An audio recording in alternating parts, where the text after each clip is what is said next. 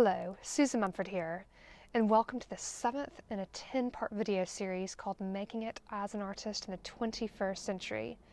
This video series is being done in the lead up to a course with the same name, being led by yours truly. Be sure after watching this video to click the link on this very page to check out full course details. Last week we looked at the topic of exhibiting, and this week we're looking at how to engage your growing audience as you have indeed met people at that show. So what you need to do when you have a database of people, which is fundamental to making a living in the art world, is you have to come up with ways of effectively engaging people so that you are in front of mind. That means that whenever those people have opportunities, maybe they're looking for a work of art, they're wanting to commission somebody, or they're even looking for artists to, say, exhibit in a show, that you come to mind. This brings to mind the story of an artist that I mentored many moons ago, and she was planning the perfect exhibition. She had all of these gorgeous works of art lined up. She had the curation plan all set, but the piece that she didn't have was communication. So how was anybody in the world actually going to know about attending her beautiful exhibition? Well, they wouldn't have. So what I want to do is to give you 3 core tips today on how exactly you can engage your growing audience and being mindful. So we'll start with point number 1, and that is socially committing to regular email update. In other words, you're telling your audience exactly how often you're going to be sending this email update, whether that's quarterly, which by the way should be the absolute minimum, monthly, every 2 weeks, weekly, you name it. I see most artists doing something like 1 update per month. So what happens is once you've told people how often you're going to be updating them, is you actually stick to it. And when I'm talking about an update, what I do not mean is sending an overtly promotional email. Those are different emails. Those are your save the date emails. Those are the X number of days or X number of weeks to go until the show, which really clearly placed in the subject line. What I'm talking about today is socially committing to a regular email update that is content worthy. Now, as an artist, you have plenty to share.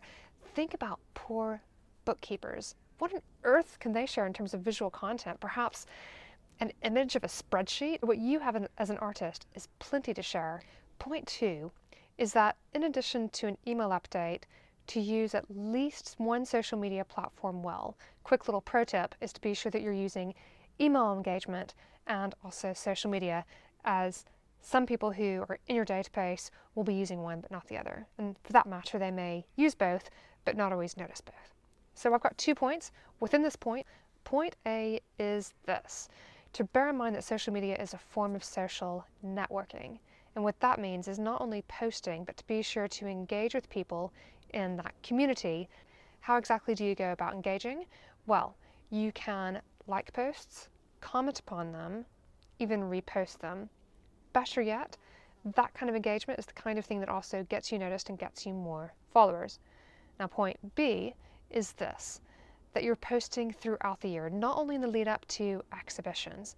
What that means is you're thinking about how often you're posting, and I would suggest an absolute minimum twice a week on this platform of choice, if not more.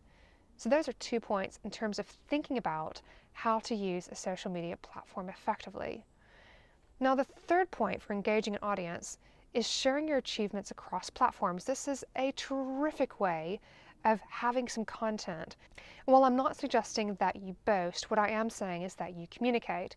If you win an award or if you have an article featuring your work, make certain your following knows about it. This shows that others believe in you, and it gets people to realize that because others are endorsing your work, that in fact confirms they're an interest in you as well. That results in them getting in touch with you to offer opportunities, to buy pieces, you name it. Sound good? Learn more about using email marketing effectively to build your career in the forthcoming course, Making It as an Artist in the 21st Century. You can click the link on this very page to freely register your place. As for next week in this video tip series, we'll be addressing the selling of art.